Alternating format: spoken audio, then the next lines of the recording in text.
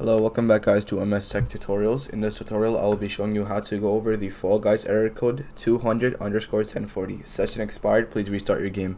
So the first thing you can do is X out of Fall Guys and just restart your computer. And then you can open up Fall Guys and then just see if it works. If it still doesn't work, what you can then do is head over to the Epic Games Launcher, click on Library, click on the three dots underneath Fall Guys, and click on Manage, and then you can just press Verify.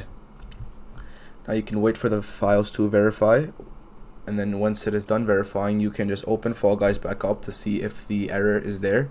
If it still is there, what you can do is head over to the Windows tab. You are going to search up ncpa.cpl.